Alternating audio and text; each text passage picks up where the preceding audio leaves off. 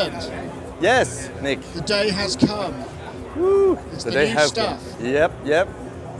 Yeah, a lot of people have been waiting. I see the buzz online, so it's very nice to be here and finally let the tension go. So what do we got? So this is, we can start over here. This is the System 1M. So basically, this is a rack version of the System 1, but the M obviously stands for modular. So as you can see, you have a whole bunch of inputs and outputs on it. So you can create entirely new sounds that were definitely not possible with the System 1. So you have separate outputs for oscillator 1 and 2, mix output, envelope input, and so on. You even have an external input. So if you wanna process an external signal, like anything from a synth to an iPhone, you can do it there as well. And CV gate and all of that stuff? Yeah, of course, we have the CV and gate inputs there, and they're currently being controlled by some external sequencers here. So we have the orbital sequencer here running a little sequence into our System 1M.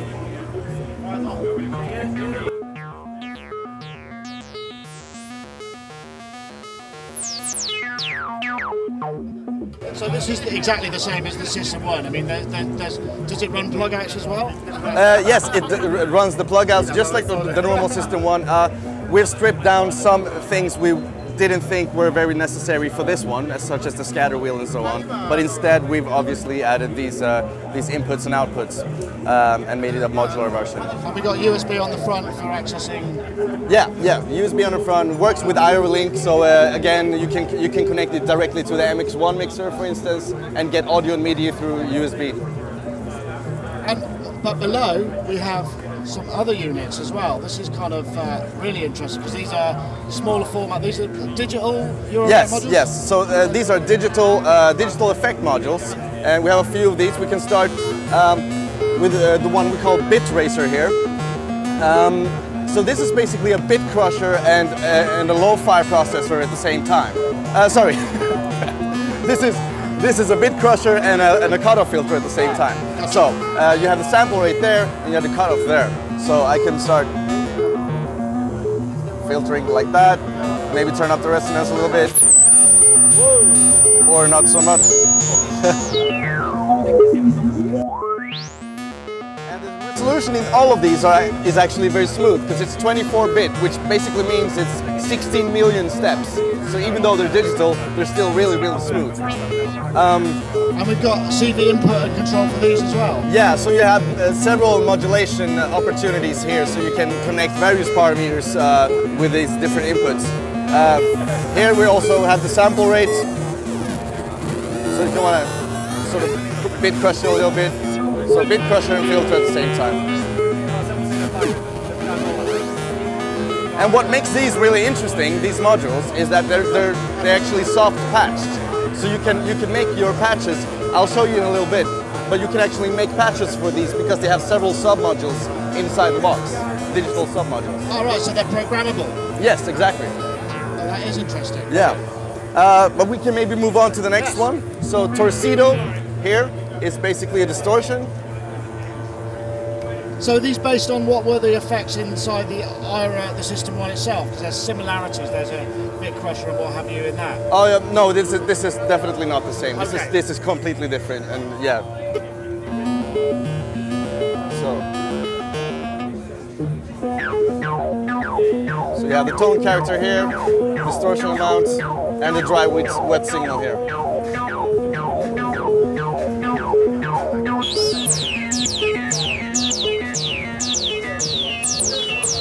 I'm guessing you're pretty new to these like everybody else. Yes, that's why it looks like I don't know what I'm doing. We came yesterday and they just weren't on the booth. I literally only had a few hours with these myself, so yeah. But that's the distortion. And here's Scooper. That one is quite interesting actually. If you're familiar with the scatter effect that we have on some other devices, this is basically like the scatter effect, or at least very similar, but in its own separate module. And we can patch this in here. As you can see, you have a sync trigger there, so you can actually send a trig signal. So we have a signal coming in from the modulars outside here, basically a clock. So we can have a listen to this. So what we do here is we can record and loop here, and it will quantize automatically to the next clock tick. So if I press this one, and then it will repeat, quantize like that. So you've created this a looper effect. Yeah, now it's just looping, but this is where we add the scatter effect, the actual effect. So you have the depth of the effect here and the type here. So we can choose the type, maybe that one, and then basically it's kind of like a beat repeat, but it does more advanced stuff. So you get bit crushing and filtering and all, reversing and all kinds of things with these different effects. That looks like there's CD control of those parameters as well, right? Yes, yes. So again, you have several inputs on these, so you can control the wet level or the bypass or things like that. Various parameters basically, just by connecting a CV cable.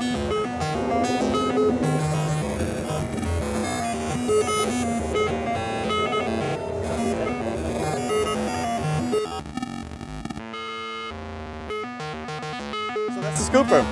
And lastly, we have the Demora. This is basically a kind of drastic delay effect. So if we just patch this one in, so we have time and feedback here, but it's quite unique because the timing goes all the way down to 20 microseconds.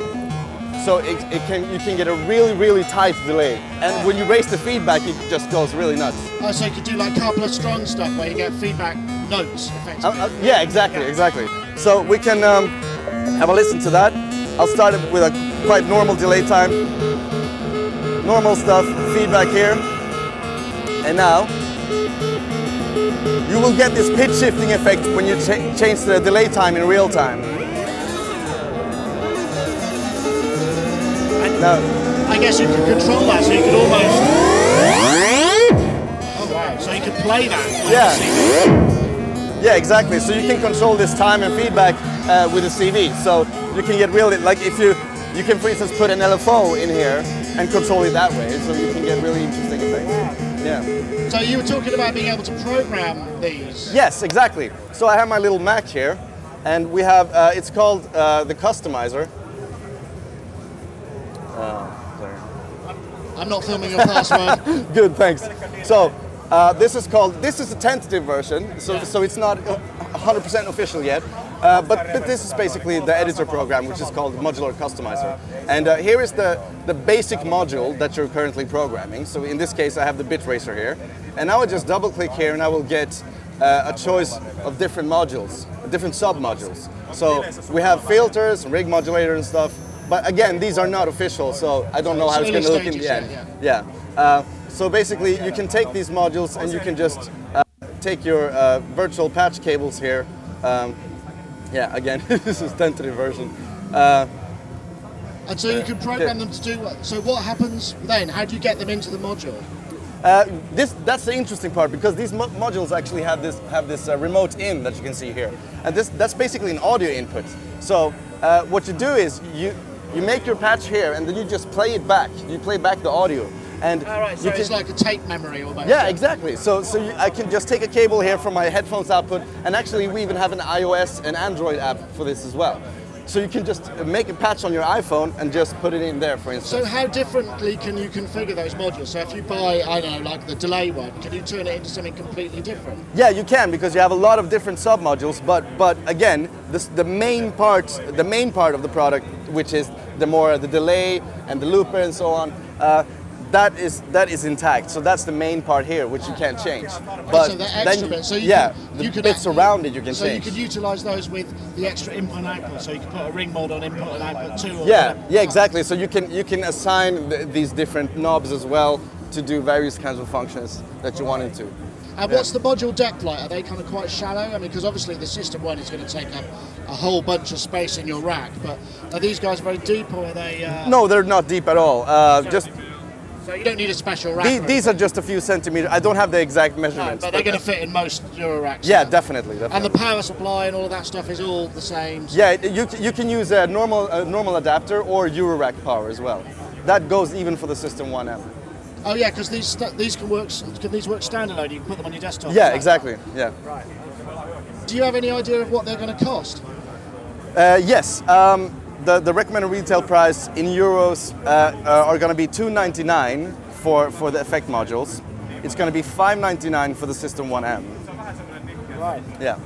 And when are they going to be available? Do you know? It's in June. June. Or so. Yeah. Somewhere in the summer. Yeah. Something. David. Actually, it's different for these two products. So I think, do we have the exact what's the release on these? It's June. July. Oh, June, July. Okay. Q3 third quarter. Okay. So June for the System 1M and Q3 third quarter for the effects. David, thank you very much. Thank you. It's been a pleasure. Always.